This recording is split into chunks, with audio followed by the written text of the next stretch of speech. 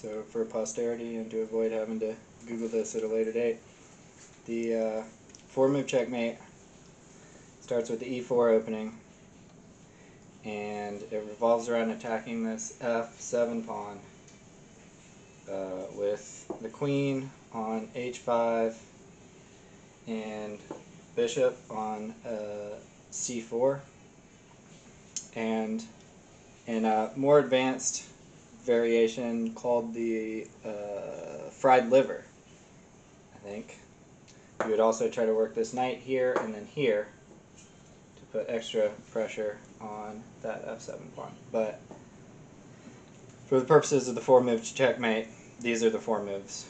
1, 2, 3, and then if they don't defend it, 4 is checkmate, because the king cannot take this or move out of the way. Okay.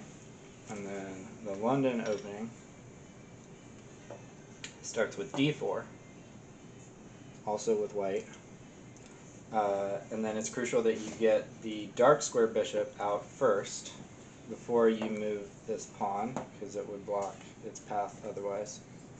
And then you want to get this knight here, this pawn here to complete this little triangle hat pawn structure there. This bishop is well placed here, and for reasons that I don't really understand personally yet, they say this knight wants to come here.